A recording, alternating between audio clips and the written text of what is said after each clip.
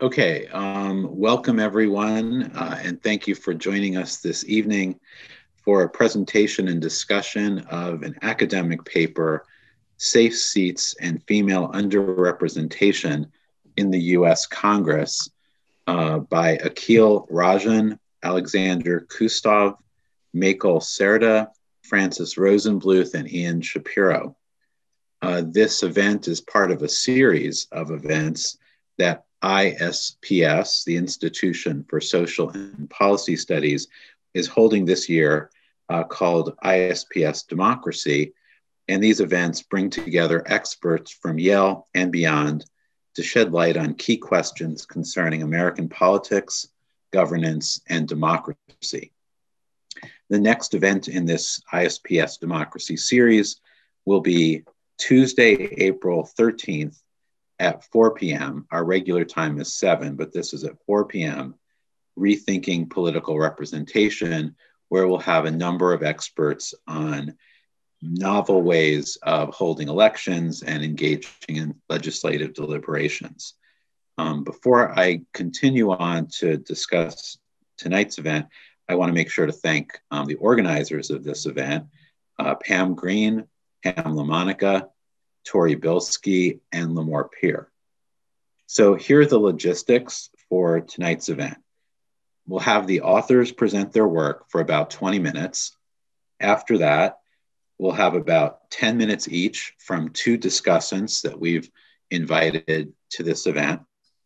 And then after the discussants conclude, the panelists will have an opportunity, paper presenters will have an opportunity to respond to the discussants, after which we'll have some time for questions from the audience. And here's how the audience will ask questions.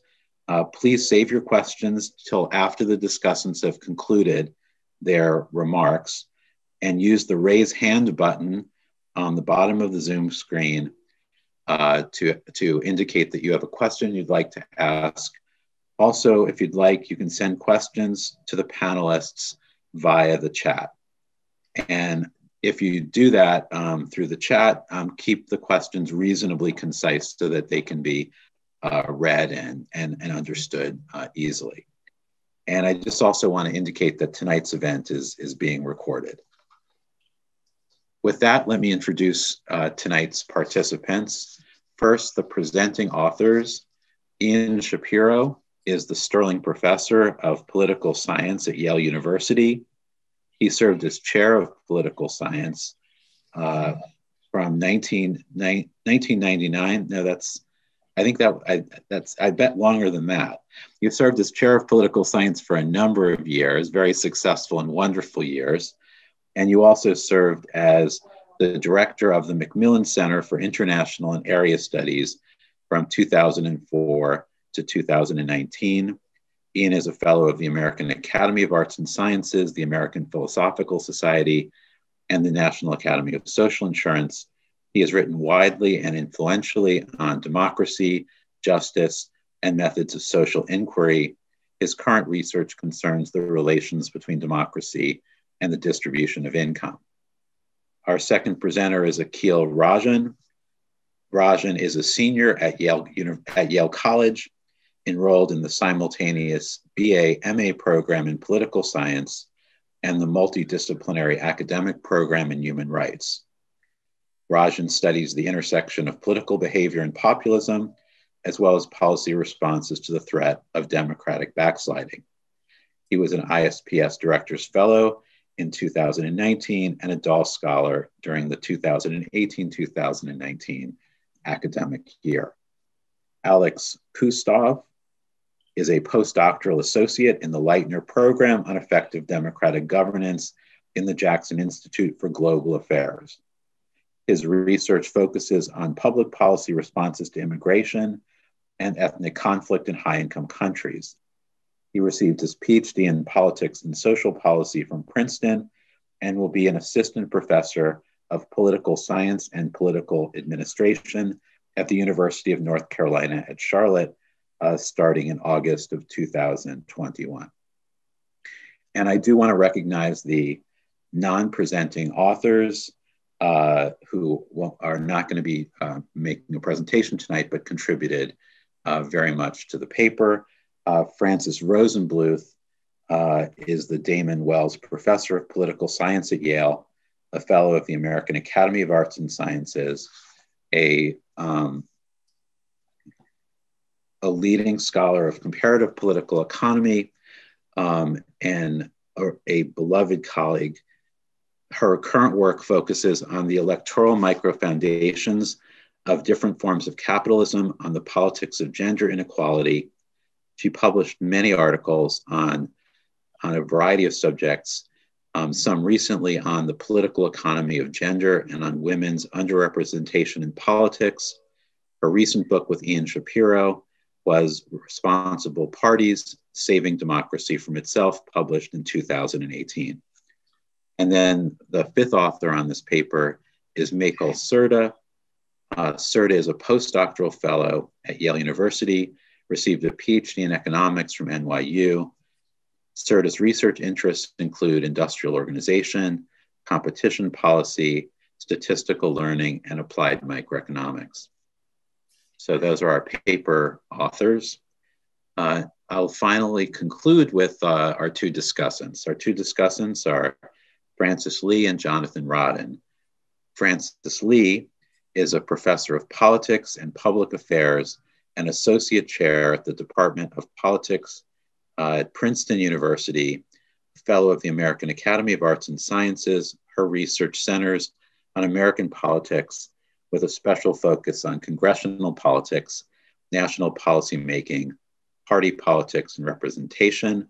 She is the editor of the Cambridge Elements series in American politics, and her recent book, Insecure Majorities, Congress and the Perpetual Campaign, explored the rise of congressional party conflict, showing how shifts in competitiveness had a profound impact on how Democrats and Republicans interact in the policy sphere.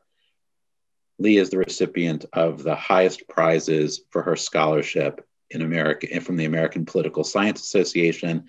She received the Richard Fenno Prize for the best book in legislative studies, and she is a two-time recipient of the D.B. Hardeman Prize presented by the Lyndon Baines Johnson Foundation for the best book on the U.S. Congress from the fields of biography, history, journalism, and political science.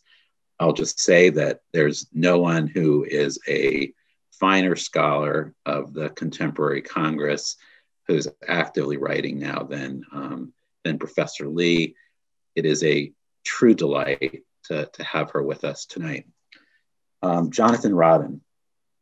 Jonathan Rodden is a professor of political science at Stanford University. He is a senior fellow at the Hoover Institution and the Stanford Institute for Economic Policy Research. He is the founder and director of the Stanford Spatial Social Science Lab. The Center for Research and Teaching focusing on geospatial analysis in the social sciences. That's a subject that Jonathan is among the world's experts on that subject, the geospatial analysis of politics. Rodden's interests lie at the intersection of political science, public economics, and geography. He's the author of a number of books, including a 2007 book, Hamilton's Paradox, The Promise and Peril of Fiscal Federalism, and for which he was the recipient of the Gregory Lubert Prize for the best book in comparative politics in that year. Again, thank you, Jonathan. Welcome back to Yale. Jonathan was a student here a number of years ago, and it's wonderful to have you back. So with that, let me turn it over to, I believe Ian is going to go first. Let me turn it over to Ian. After Ian and Akhil and Alexander are done, we'll go immediately to Francis, and then Jonathan. The panelists will have their discussion, and then we'll go immediately to question and answer. Thank you all for joining us this evening. Thank you, Alan.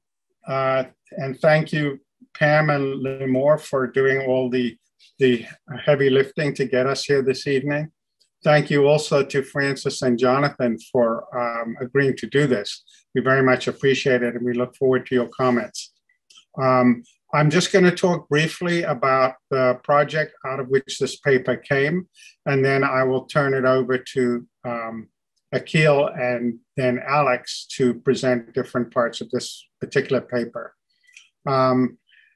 As Alan mentioned, this work comes out of the Leitner Program on Effective Democratic Governance at the Jackson Institute that Francis Rosenbluth and I run.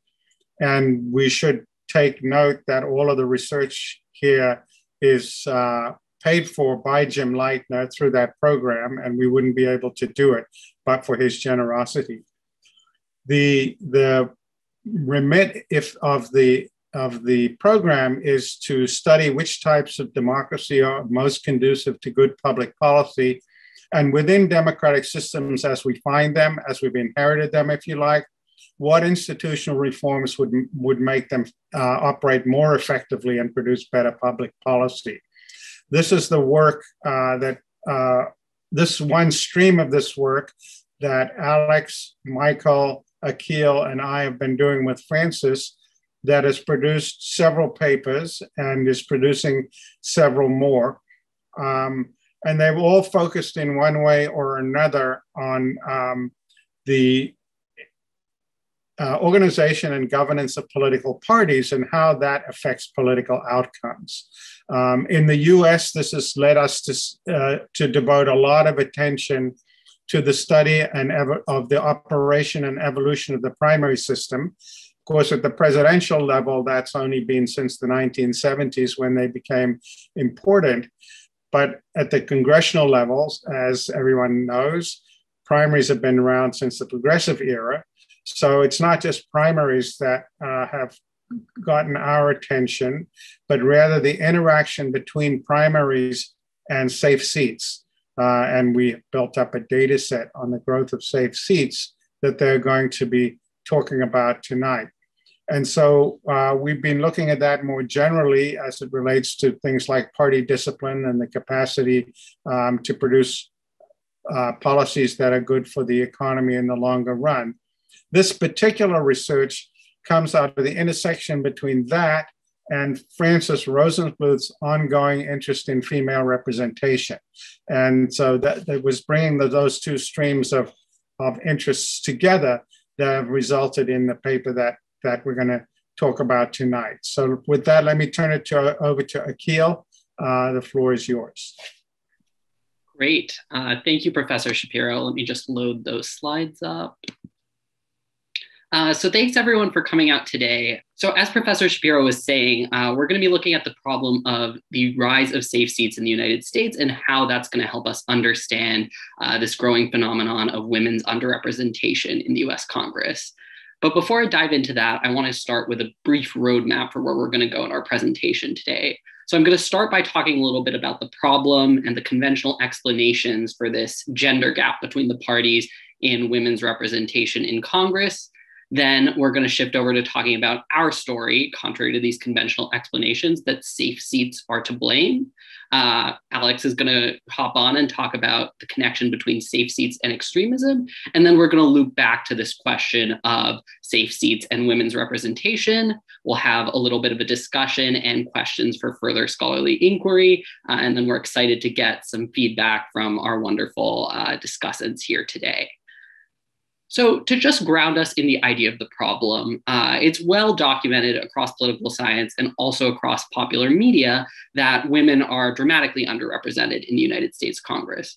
But what is sometimes less appreciated is the trajectory of how things are changing. Within the Democratic Party, we are seeing substantial gains for women politicians, especially in the House of Representatives, slightly lesser gains in the Senate. But among Republicans, we're actually seeing very anemic growth. And one way to look at that is in the partisan gap in women members of the US House. So if you go all the way back to 1985 to the 99th Congress, there was no partisan gap. There was an equal number of women and men, of women elected from the Democratic and the Republican Party. Versus today, you see a huge gap of upwards of 60 seats between the two of them. Most famously, we saw this in 2018, which was heralded as the year of the woman for the record number of women who were elected to Congress. But actually, if you look at closer at the data, A record number of Republican women lost their seats. So when we're talking about this gender gap in representation, it's also important that we look at the growing partisan gender gap as one of the sources. Now, the conventional explanations are twofold. First, some point to the partisan gender gap among the electorate. It's true that we see these same patterns reflected in the electorate. Women are more likely to vote for Democrats, and men, on average, are more likely to vote for Republicans. And the second explanation is, of course, the undersupply of Republican women candidates, which is somewhat related to that first explanation. But there are a couple reasons why we think both of those explanations fall a little bit short. So the first, looking at the partisan gap in the electorate, we see that it's always been high. Dating back to 1980, you had almost a 9-point gender gap. And today, if you're looking at exit polls in presidential voting, which, as unreliable they are, offer us probably the best metric for intertemporal comparison, that gap has risen to about 11 points. So it is true that you could argue that the gender gap has gotten wider, but perhaps not as significantly among the electorate as it has among elected representatives in Congress. So to put that more concretely, the gender gap since 1985 in Congress has risen from 0 to 60 seats between the parties. Among the electorate, it's increased by a maximum of about 4 points. And the other thing to note is that in contrast to our last slide, which showed this steady rise in the gender gap between the Democrats and Republicans in Congress, the swings in the electorate haven't had either the drama in terms of magnitude, but also direction. We saw times in this period between 1980 and 2016 when most scholarly accounts would agree actually the gender gap among the electorate got less severe, and yet the gender gap among members of Congress has increased steadily. The second explanation would be that undersupply story, that there just aren't enough women Republicans running. But there are two problems with this. The first is that an undersupply story itself is arguably endogenous. You can't construct a complete causal story. And the reason is something we'll get to later in our presentation, which is if you say that there are voter biases against women candidates and women candidates don't run because they're aware of those voter biases, can you really say the undersupply is the complete causal story for why we have women's underrepresentation? We think that that's a flawed argument, or at best an incomplete argument. And then the other reason that we are skeptical of this conventional account is that it's unclear why this problem of undersupply should have increased in magnitude over the past years, despite the fact that candidate access to the ballot has been greatly democratized over the years. We see more candidates running, and therefore we should see arguably lessened gender barriers to candidacy as well. So for those two reasons, we enter this project skeptical of the conventional narratives around the gender gap within Congress. So our story is focused on the electoral institutions that create these gender biases in representation, and specifically safe seats. So we see the partisan gap as a function of declining electoral competition. We provide evidence and we hypothesize initially that women candidates are going to outperform men in Democratic safe seats, but crucially, they're going to underperform men in Republican safe seats. And we'd say that because of that, the recent rise in safe seats, the exponential growth of safe seats among both parties, can help contribute to that explanation of why this partisan gap has grown over the period of time we're studying. The prior literature really builds to that hypothesis in three separate ways. So the first is there's a wide body of evidence about how women candidates are stereotyped as more liberal than men. That goes back into the 1990s, but with more recent additions like Sanbonmatsu and Dolan in 2009, seems to be a pattern that is still well and alive. We also see some evidence in the literature that safe seats are intensifying the importance of primaries and thereby extremism, because the primary mode of competition is no longer this general election where politicians are supposedly competing for the median voter, but rather the primary where they're competing for the median primary voter. And we're also going to present some evidence in addition to this prior literature for why we think that effect holds and why we think these safe seats encourage extremisms. And then the final thing we are going to talk about is a combination of both a literature on how safe seats have been on the rise over the past decade, and also a new data set we've put together to document precisely how much they have risen over this period of time. So with that, I'm going to turn it over to Alex to preview our arguments about safe seats and extremism. Yeah, hi everyone. Thanks, Akhil. So I just wanted to kind of elaborate on this last 2 points that Akhil had about the importance of safe seats and their increase. And this is a part of our broader project on, the role of electoral competition and party governance, but I think it's very relevant to today's paper as well. So I just wanted to spend a few minutes on that. First, I just want to kind of present this very kind of basic graph which plots the ideology of a certain representative alongside their, the partisan composition of their constituency. And, this graph basically shows that in places with more Democrats, you have more liberal representatives in terms of the voting patterns. And in places with more, Republicans, you have representatives who vote more conservatively, quote unquote, as measured by DW nominate score, which of course we know has certain limitations, but we can also show that this picture is pretty much staying the same regardless of what measure you use, whether it's CF scores, DW nominate scores, or some kind of interest group scores.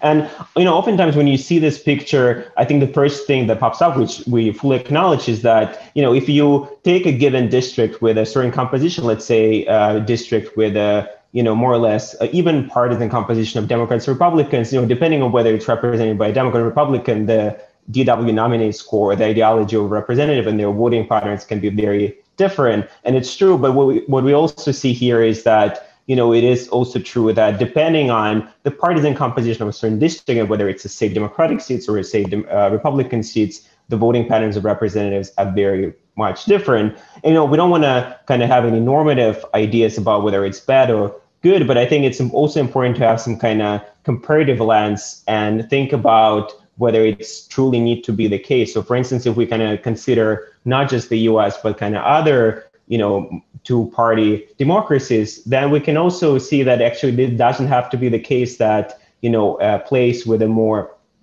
like a safer constituency for a certain party, it has to have a very different voting patterns. If the party has control over candidates and, kind of institutions are different. So why is it the case that, safer seats produce more extreme candidates? So there are 3 main reasons for that, kind of we want to emphasize. First, most obviously is that, obviously if you have a very safe Democratic seats, that probably it is the case that on average, it has more extreme Democratic voters. And so the representatives are kind of responding to this more extreme voters. It is actually more convoluted the story than you might think. And for instance, Jonathan Rodden, one of our discussants, has a very good evidence on that you can easily imagine that you can have a majority Democratic district that mostly voted for Biden, but it's actually not that extreme in terms of its voting population. But it's still the case that on average, of course, they have say Democratic seats is going to be more extreme in terms of the voters there. It's also the case that when you have a safe Democratic seats, in terms of campaign finance, there are going to be more demand for outside money there. And it is interesting because sometimes we don't really kind of consider that you have a safe Democratic seats. Actually, it still requires a lot of funds and money to actually campaign in those places. But it is the case that in those places we see more reliance on interest groups and kind of outside money in terms of out of district spending as well. But most importantly, for our purposes here, I would like to emphasize that in safer seats, whether it's Democratic or Republican seats, we have more vulnerability to more primary challengers and also more extreme primary challengers. And I just wanted to show you like a few graphs that can be relevant to what we're talking about here, right? So first, if we just consider the universe of primary challengers and the incumbents who have to face these challengers, we see that the primary challenges are usually more ideologically extreme, as measured as CF scores here, which is based on campaign finance networks. So what we see here is basically when we look at challengers that are blue dots here, they on average, are higher in this violent plots, which means they have kind of more conservative, quote unquote, ideology compared to the incumbents in those districts. And we see the kind of opposite picture for that for Democrats. So we see that if we look at Democratic challengers in safer seats, or more generally, they're usually more extreme than those that are of incumbents. But most importantly, for our purposes, we also see that if you are in a safe seat, which is measured by this Cook partisan voting index that Akhil is going to talk a little bit more about, later, we see that, representatives and incumbents in those districts are more likely to face primary challenge, and actually even more so the case in Republican safe seats. Another kind of part of the puzzle, which is important for our story here, which is not part of the paper, is that we see a gradual decline in electoral competition for US House across years. So, obviously we have redistricting, we have sort of like oscillations here and there, but in general, the trend is on decline. So this is just, seat safety based on, basic margin of victory, but we can also see the same story when it comes to kind of more ex-ante measure of competitiveness based on this Cook partisan voting index, where we see that there is a decline, has been a decline of marginal seats since 1992, since, when we had the data, and we also have a slight increase of Democratic and especially Republican safe seats. Okay, Akhil, I think I can go back to you now. Thank you. Sorry. So connecting the story of safe seats and extremism back to our original theory, what we'd posit then is that Democratic women should perform better in safe Democratic seats, whereas Republican women should be dramatically outperformed in safe Republican seats. And so to really study this problem in a more rigorous way, we combine two existing data sets and append some metrics that we think are lacking in them so far. So first we start with Adam Bonica's 2019 database of ideology and money in elections to identify all of the candidates who have filed with the FEC to run for Congress and some basic demographic information of them, both on the campaign finance side and also personal demographic information like gender. And the nice thing about this data set is we also get a sense of their actual electoral fortunes. Then we take a data set from Cook Political to look at the Cook PVI, which is a measure of the partisan composition and electoral competitiveness of House districts. So the way to think of a Cook PVI is as a relative measure. So if we say a district is Democrat +5, that means in a year where Democrats and Republicans tied overall across the nation, we would expect that district to have voted 5 points more for the Democratic candidate than the Republican candidate. And the first thing that we try to do is just a pretty basic descriptive task. So right here, what we see is the modeled win probability for the Democratic and Republican candidates by their seat safety and by gender. So just to walk us through this really quickly, the top panels are all Republicans. And what we see here is that looking at the leftmost panel, which is the overall win rate, for the vast majority of seats, you see almost gender parity in that the probability that a woman or a man who enters the primary election has virtually the same probability of winning the election. Now, I should caution that these are probably conservative estimates of gender bias because, as Anzia and Barry have very famously shown, women candidates who actually enter elections are often of higher quality than their male counterparts. But the important takeaway here is that even though you have gender parity for the vast majority of seats, you see divergence among these very safe seats on the right. And you might think, well, how many seats can it be that are more than R plus 20? How big of a problem this is? Actually, it's a fairly substantial problem. In this current Congress, about a fourth of all seats are in that range where we see that divergence on the Republican side. And on the Democratic side, you also see a slightly stark pattern in the opposite direction, which is that in the safe Democratic seats, women are advantaged in their overall likelihood of winning. Again, this is conditional on them entering the primary, which suggests they may be of higher quality than their male challengers. But as you get into more competitive seats, you see that advantage fade away, and you actually see some evidence of a disadvantage.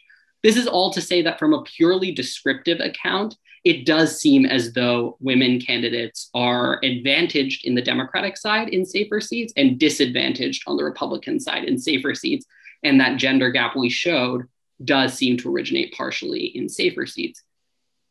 But when we add slightly more rigorous methods and control for other potentially confounding variables, does this relationship still hold up?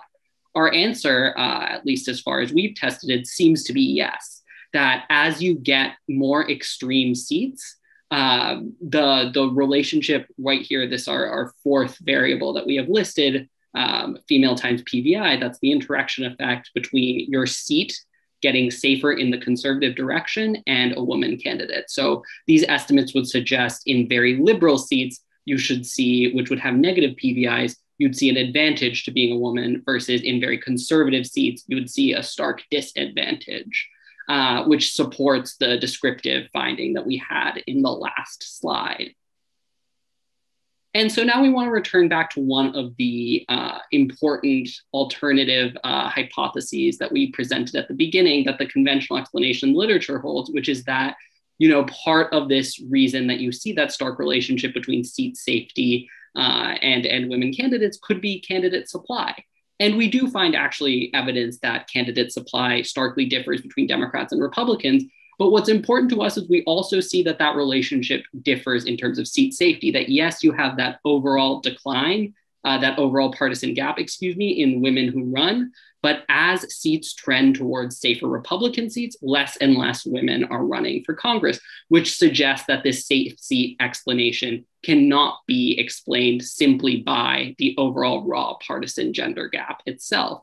And because of that, we think that this is an important domain for future research and an important way of understanding why we've gotten to a point where the dynamics of Congress are such that women Democrats are on the rise, but women Republicans have seen pretty anemic growth since the 1980s. And one thing that I just want to mention before we move on to the discussion is a potential challenge for our case, one would think could be this most recent set of elections, 2020. Of course, famously in 2020, almost every single Republican who defeated an incumbent Democrat was a woman or a candidate of color.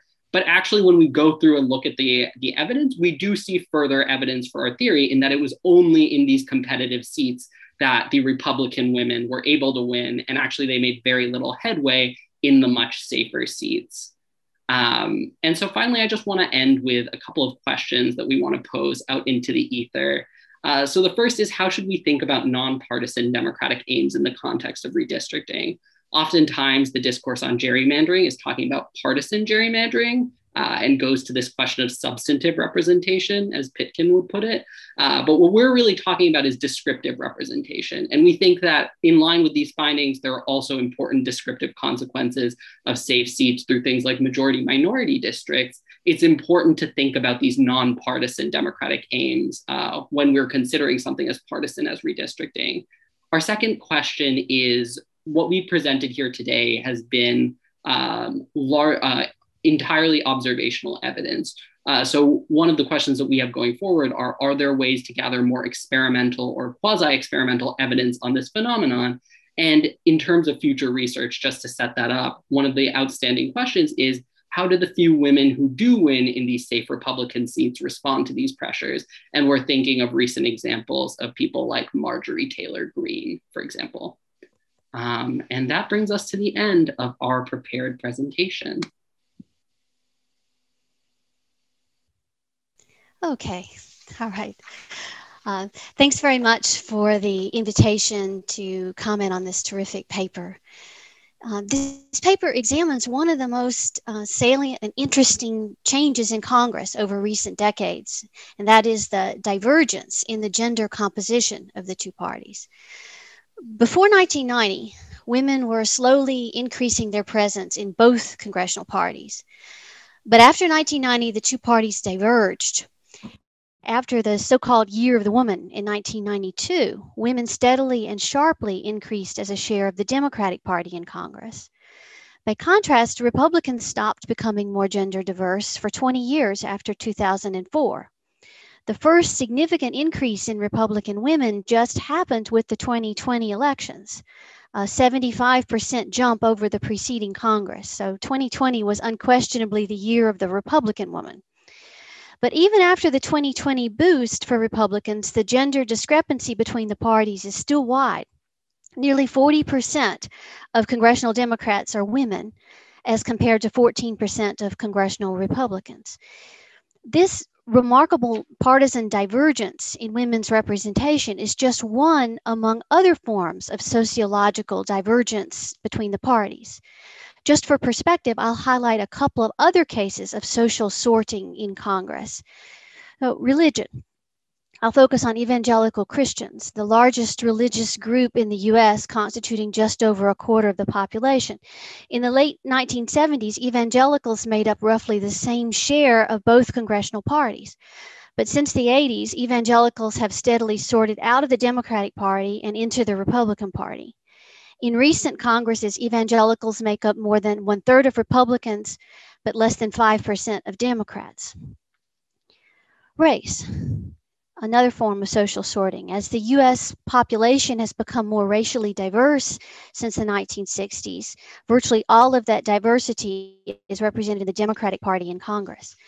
The Democratic Party in Congress has grown steadily more racially and ethnically diverse since the 1970s, such that 40% of the party in Congress is currently Black, Hispanic, or Asian.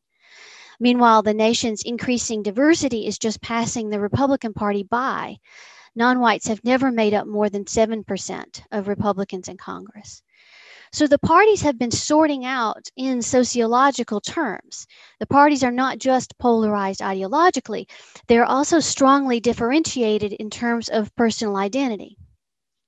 The paper we're discussing today helps give us some new perspective on factors that are driving these changes in congressional composition. The paper argues that increases in the number of safe seats affect the two parties differently. Women candidates are more competitive for safe Democratic Party seats, but less competitive for safe Republican seats. Thus, the rise in safe seats can help shed some light on what's happening in both parties. The processes laid out in this paper involve multiple steps. The paper theorizes that seat safety affects the decision to run, who wins in primaries, and who wins in the general election. Seat safety is thought to affect each of these steps in the process. As the authors continue to work on this paper, I'd like to see a more careful breakdown of each step. Ideally, the paper would nail down the extent to which each of these factors contributes to the overall pattern. It would be great to see the descriptive statistics, even without any controls, as a first-order matter. What is the difference between safe Republican districts and those that are marginal for Republicans in terms of the number of women running in the primaries, the likelihood that a woman wins the primary, the likelihood that a woman wins a general election? And what are the differences between safe Democratic districts and those that are marginal for Democrats on those dimensions? And what are the effect sizes at each step? My key recommendation is that I think it'd be useful to model the two parties separately. The party works with one overall model, assuming that seat safety affects female candidates in both parties in ways that can be handled with simple interaction effects. But there are reasons to think that the effects of safe seats on candidacy may differ for the two parties. I can think of three ways in which gender might affect congressional elections and candidacy. First, and this is the one that's covered in most depth in the paper, women are perceived as more liberal, which is a disadvantage in safe Republican districts and an advantage in safe Democratic districts. The paper substantially elaborates on that.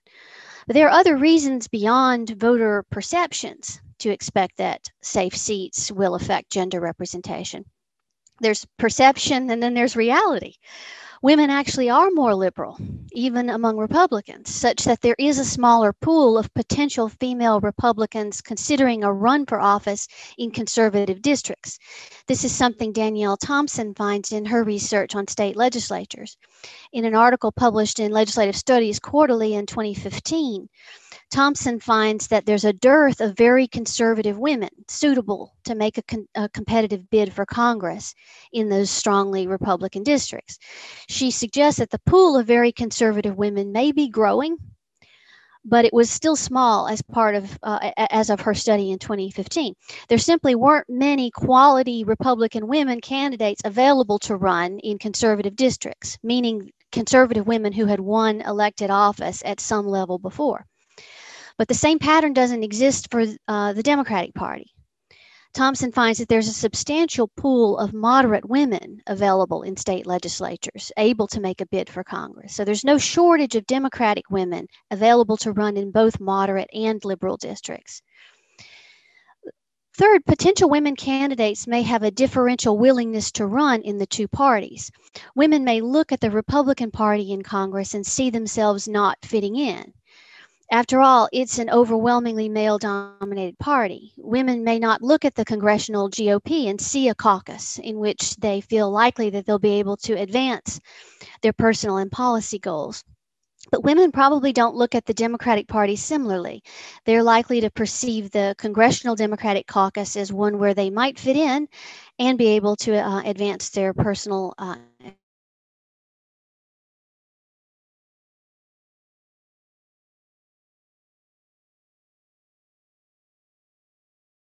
the safe seats logic laid out in the paper works somewhat differently for the two parties. Democratic Party is reasonably friendly to women candidates across the board. Meanwhile, Republican women probably face a tougher road, where they are more disadvantaged in conservative districts than Democratic women are disadvantaged in swing districts. If these kinds of asymmetries exist, the model used in the paper, which includes candidates of both parties, will likely understate the gender effect for Republicans and overstate the gender effect for Democrats. So I'd like to see a separate model for the two parties, and does seat safety have a significant effect on women's candidacies for both parties? Second point I'd like to make is just a note of caution. I really think the authors are onto something here with this argument about how safe seats affect gender representation, but it's important to note that there's a limit to how much this logic can explain. No doubt there's been a major change in congressional elections. There are far more safe seats today than there were in the late 19th and early 20th centuries. So here's a figure from other work by the authors. As is evident here, it used to be that more than 40% of House districts had elections decided in the marginal range, and now it's around 10%. But most of that change happened a long time ago. David Mayhew published his famous paper on the vanishing marginals in 1974. There has been continued decline in the almost 50 years since, but the post-1974 change is less than the change that occurred in the 50 years before 1974. Meanwhile, recall that the gender sorting of the parties only got underway after 1990. Before 1990, the share of women in the two congressional parties was low, but growing in tandem. It's only after 1990 that we see the divergence this paper aims to explain. The share in this, the change in the share of safe seats since 1992 is just a few percentage points. So it's not a dramatic drop since the 90s. Given that seat safety hasn't changed a lot in recent years, safe seats can only explain part of the gender sorting that we've seen since 1990. Now, I'm persuaded that the authors are really onto something here. I suspect that the analysis will hold up to further robustness checks, including, as I recommend, splitting the data by party. But clearly, there's much more to learn about what's driving congressional parties apart along lines of gender and other sociological factors. Before I conclude, I'd like to make one final small point. The paper often implies that the decline of competition in congressional races stems from partisan gerrymandering. This linkage is often suggested in the popular press. But political scientists working on this subject have not been able to document an effect along these lines. Here's a representative finding in the literature from a 2006 JOP paper by Abramowitz, Alexander, and Gunning. A paper that's cited in the paper we're discussing. Abramowitz and his co-authors look at the number of safe and competitive House seats before and after 3 recent rounds of redistricting. So you can see from the 1980 and then the number of safe seats in 1982, the number of safe and competitive seats in 1990, and then after the redistricting in 1992, and so forth. And they find that redistricting does not substantially increase the share of safe and competitive seats. And they conclude that at the national level, redistricting has a negligible impact on the competitiveness of House seats.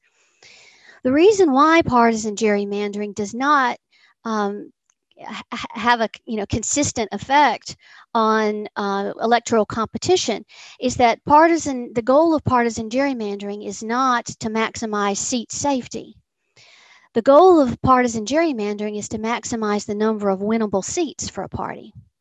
Effective gerrymandering cannot pack too many of a party's voters into a single district if it wants to win as many seats as possible. Gerrymanderers will often have to go to their own party's incumbents to get them to agree to reduce their cushion of support so as to spread out more of their party's voters into neighboring seats. The goal of gerrymandering is to make as many winnable seats as possible, but doing so will tend to depress a party's margin of victory in those districts. Now, of course, it's also true that partisan gerrymanderers may aim to pack the opposing party's voters into as few seats as possible. And doing this obviously makes for some very safe seats, like the overwhelmingly Democratic majority-minority districts. But gerrymanderers also try to crack opposing party voters across a lot of seats so that the opposing party doesn't have a very good shot at winning any of them. The bottom line is that taken together, gerrymandering makes some seats safer and other seats more competitive. The overall effect of gerrymandering on competition just tends to wash out. The rise of seat safety in Congress has other causes aside from partisan gerrymandering. This is not a critical point for this paper, given that the paper isn't even about the causes of safe seats anyway. But just to steer the authors away from unnecessary controversy in the write-up. So I'll stop there. I think that's probably, can everyone see that okay?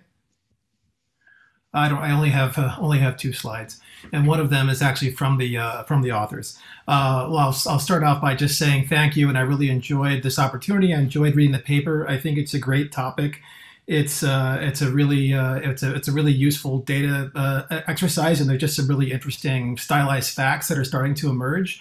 I think the first time I read through the paper, I felt like I was kind of convinced by what the authors were saying, and wasn't sure what I would have to say. But then on looking at it more carefully, I started to have a lot more questions, and some of them are about the theory and some of them are about the empirics, and I'll dive into both of those. The first thing I want to do is just to say a little bit about the ways of framing the paper. I mean, obviously, there's a lot. You have some folks among you, among the authors, who know a lot about the cross-national literature on gender and representation, and maybe linking this in with a larger literature on gender and why the U.S. perhaps is a does this paper help us understand why the U.S. is an outlier relative to other countries? Might be an interesting framing device to consider. But also in the U.S. literature, one paper I wanted to direct your attention to is by a former student of mine. Sarah Anzia has a paper with using a really large data set from California, in which she finds kind of surprising evidence of an advantage for female candidates in a lot of local offices, and finds that that there's something about the nature of those offices, that the advantage is largest for school board races, and it gets a little smaller for city council races and a little smaller for mayoral elections. But she also finds some evidence that's consistent with yours. It says that this basically disappears, this female advantage disappears the more conservative the districts become, which is perhaps not too surprising.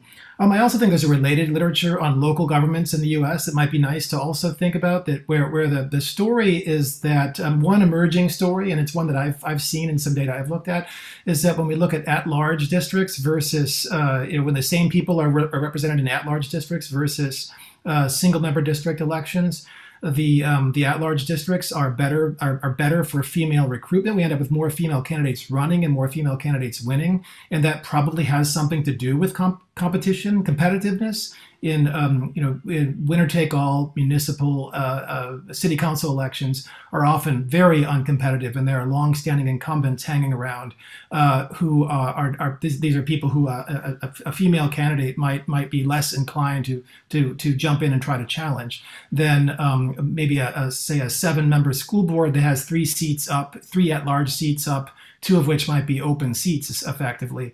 That's a very different kind of setting. So this kind of literature, I think, is very related to what you're doing in the congressional context. But I would also encourage you to think, you've got several authors and hopefully a lot of time on your hands. Maybe it would be a very small lift to add state legislatures to this study.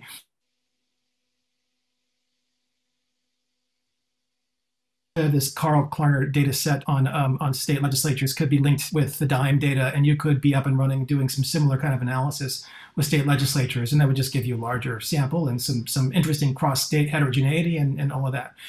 So that would be a nice thing to think about doing. So one thing that I thought Frances might get into, so she definitely checked the box on the gerrymandering. So everything she said about gerrymandering, I agree with. I think it's good. It's good to have, when two people have the same reaction, it's good to know what that is. I don't think this is a paper about gerrymandering per se. It's a paper about safe seats, and so you don't need to make those arguments about gerrymandering.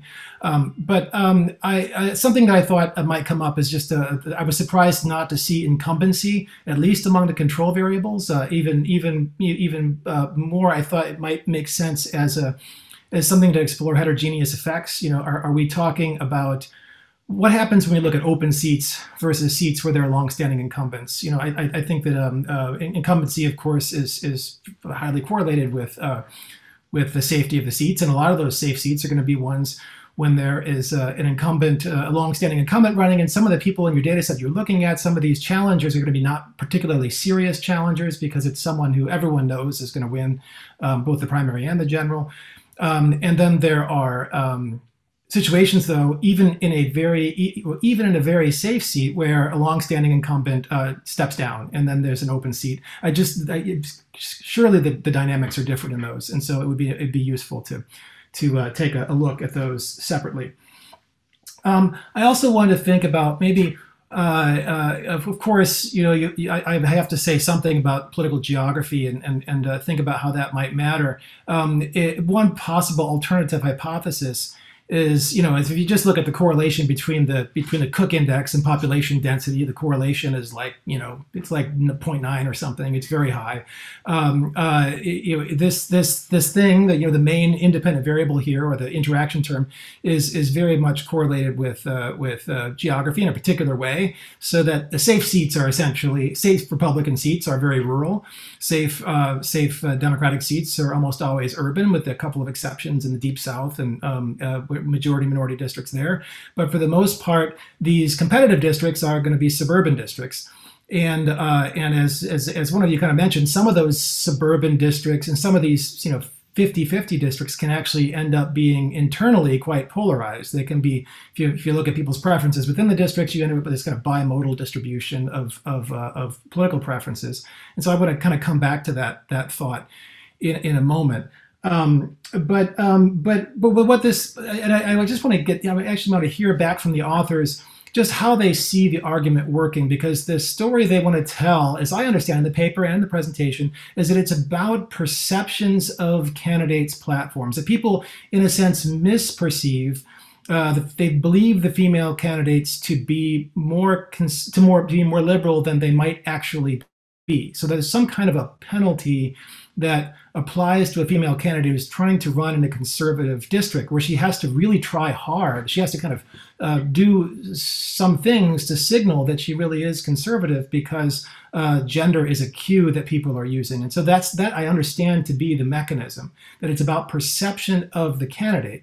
But there's this alternative mechanism, which is just that over time, Democrats have become more progressive on gender issues in general, and that something about that is highly correlated with their ability, their desire to, or their bias against female candidates. And so that over time, Democratic voters in the Democratic districts have become less biased against female candidates. But in these relatively rural districts where people are more traditional on economic issues and social issues, I mean, particularly what we care about here is social issues and gender issues, that in those places, that things haven't really changed. And that accounts for the different trajectories, not really this perception issue. And so I would encourage you to think about empirically, how can we disentangle these things, these different possible mechanisms? And one way might be if you go in the CCES, there are questions in there that ask respondents what they think the candidates' platforms are on a 7-point scale and on some different policy issues.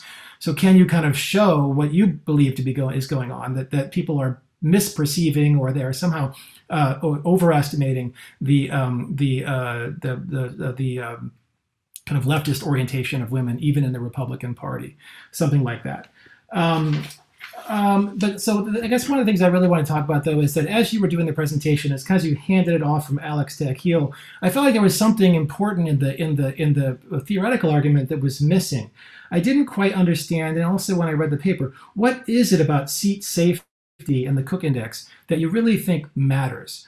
It's this idea, again, it's about potential misperception of female candidates' ideology. But I want to understand, and I think you probably do have a logic here that makes sense, but it's not spelled out as crisply as I'd like.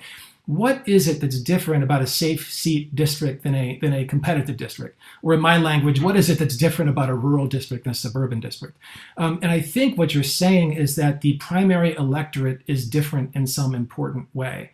But what exactly is it that is different about the primary electorate in the rural district? Is it just the number? Is it like I think it might help to have a little toy formal model here, whether it's something like an ideological cut point, and then there's this misperception. Like, is the misperception larger in those places? Is like it harder to credibly commit as a female to have to kind of be closer to the ideological platform preferred by the median voter?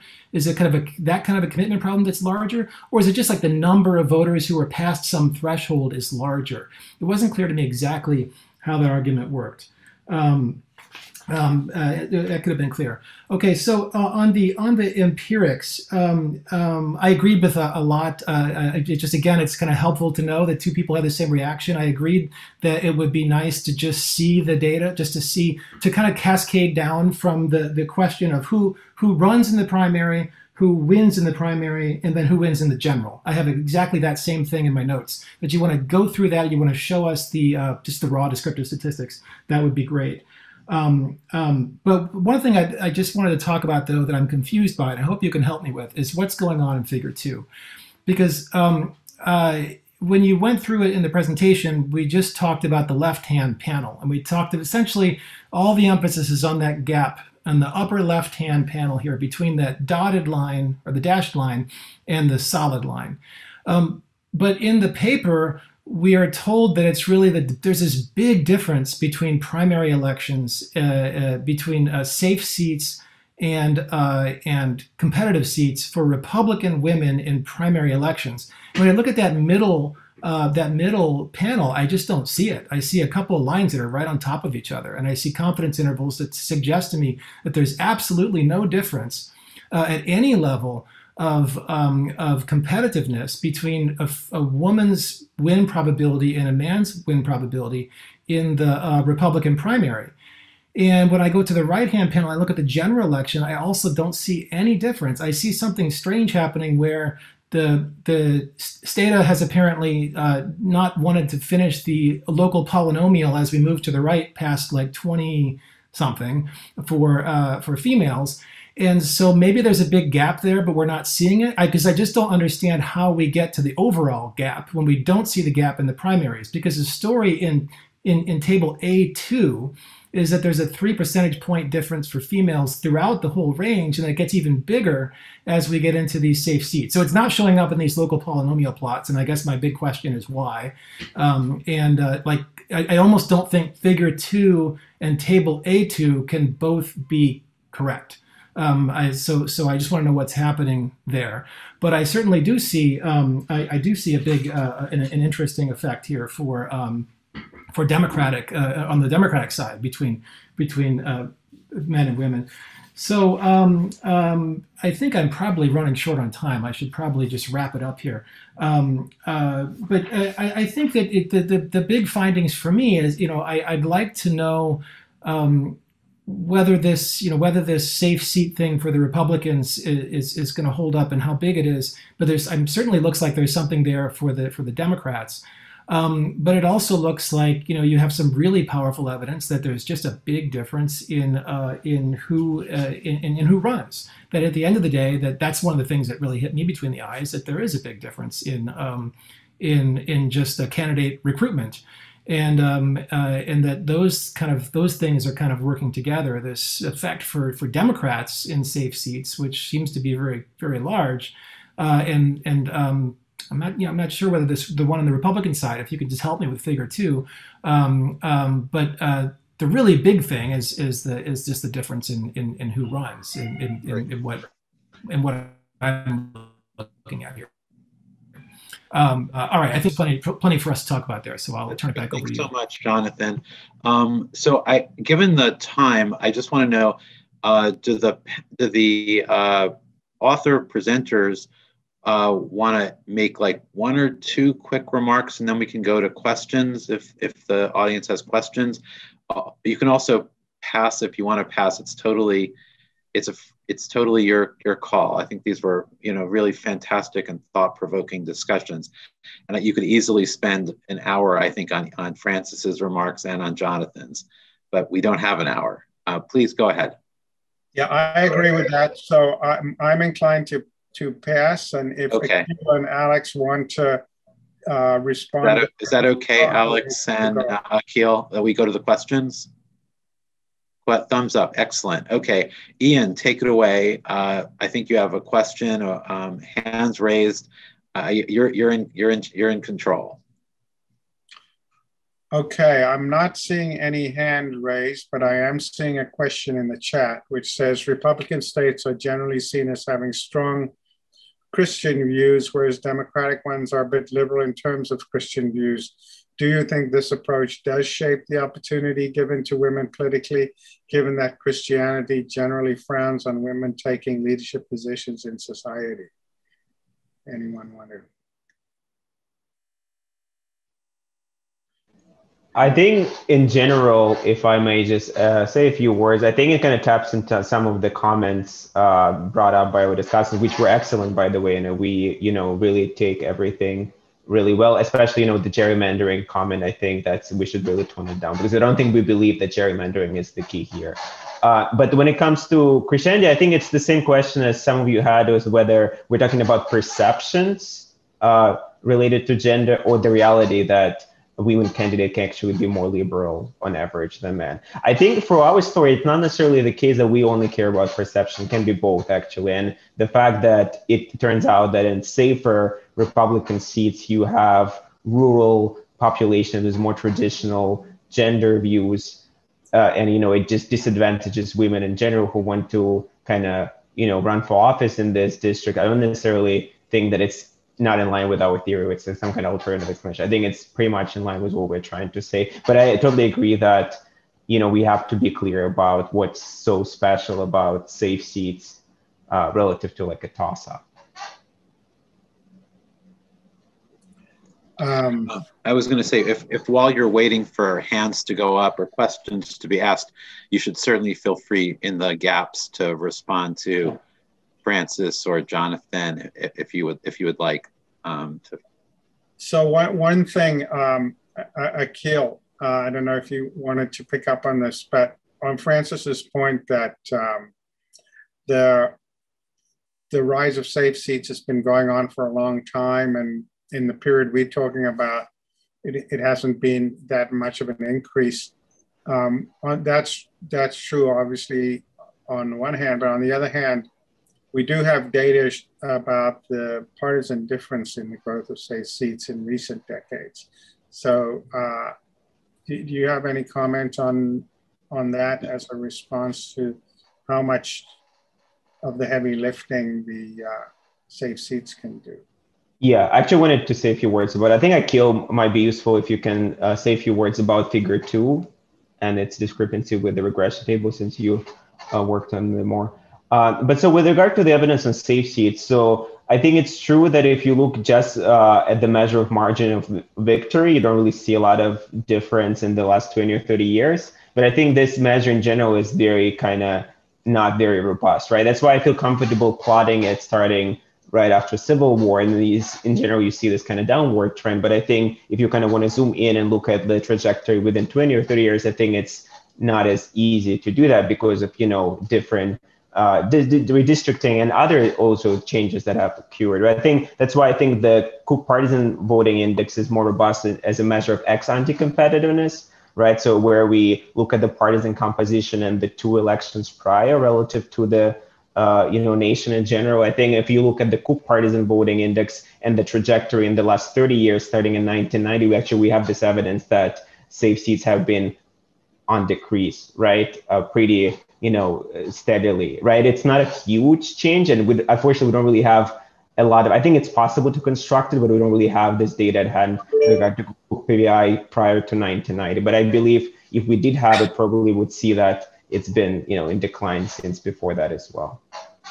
Okay, before Akhil takes up Jonathan's question about figure 2, I see we do have a question from Gail.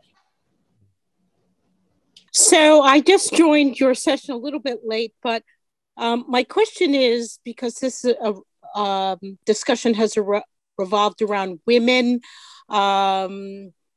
seeking candidacy in safe seats, I just wanted to get your impression on the Republican Party's attempt on voter suppression and gerrymandering. What impact do you think this will have on the potential for women running for congressional offices? So while you think about that, why don't we get Natsune's question as well?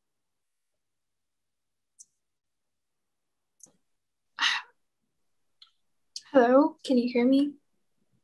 Hi, so I'm new to all of this and I'm just a high school senior and I'm not even sure if I'm understanding all of this right, but hello? Now you come back, yeah. Hi, so I'm wondering if the person who is responsible for gerrymandering is the state legislatures, and that means that they are allowed to increase or decrease safe seats and competitive seats in like a district. Does that mean that state legislatures in theory can manipulate like female representative in an area? Yeah, that's my question. Thank you. Yeah, thank you. I think presumably in theory, and I think that's one that actually just look at the paper, and I think that's one of the, we use the word gerrymandering twice in the paper, and I think that's one of the kind of policy suggestions that we have, and that's what discussants were not really happy about.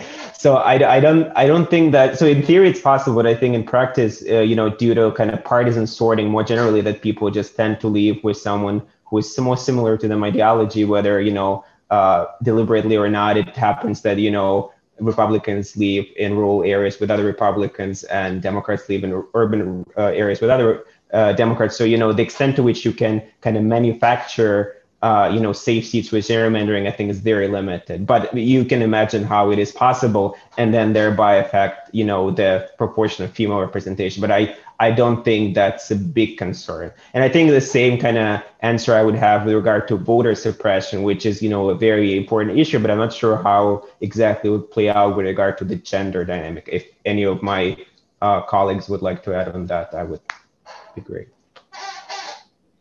I would just add that whatever the causes of safe seats are, to what extent it's self-sorting, to what extent it's demography, to what extent it's gerrymandering, and to what extent it's things like majority-minority districts. I don't think, to the extent there's any agency involved, human agency in planning, I don't think anybody was intending it to reduce female representation on the Republican side relative to the Democratic side. I think it's an unintended side effect of whatever has been done by people, that's my guess. Yeah, and just to jump in there, because I think, again, taking the comments from our two discussants very seriously, I think there is a question, at least for me, which is that when we look at things like majority-minority districts, we do see examples of intentional map manipulation, if you want to call it that, to advance descriptive representation. So I think one of the points that we were trying to make with our references to gerrymandering, which noted should be taken out, is not necessarily that that is the cause right now, but that could be a prerogative that gerrymanders think about, or people drawing the lines.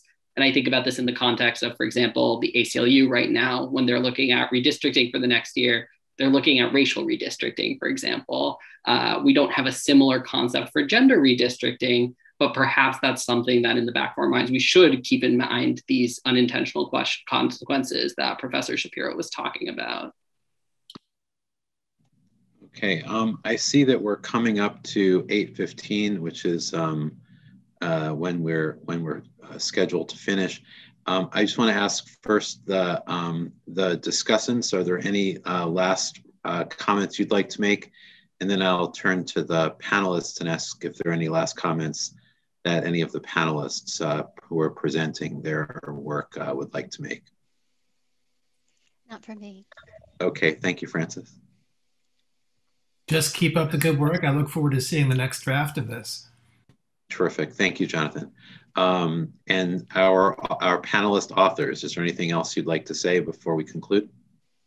No, thank you for having us. It's a pleasure, absolute pleasure. Well, let me say, Francis and Jonathan, you are welcome at any time you want to drop in here to Yale. And it reminds us just how wonderful our colleagues are out there in the big world. And thank you for such thoughtful contributions to the discussion. And of course, thank you to the authors for this, illuminating and stimulating paper. This is a dimension to safe seats that I think no one contemplated, and it will definitely affect the way I look at the patterns of congressional competition moving forward. So again, thank you all so much. With that, let me say thank you very much, everyone, for attending.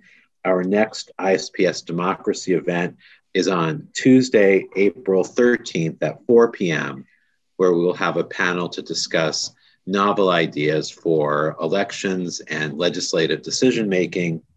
And please look for future ISPS events at our ISPS website.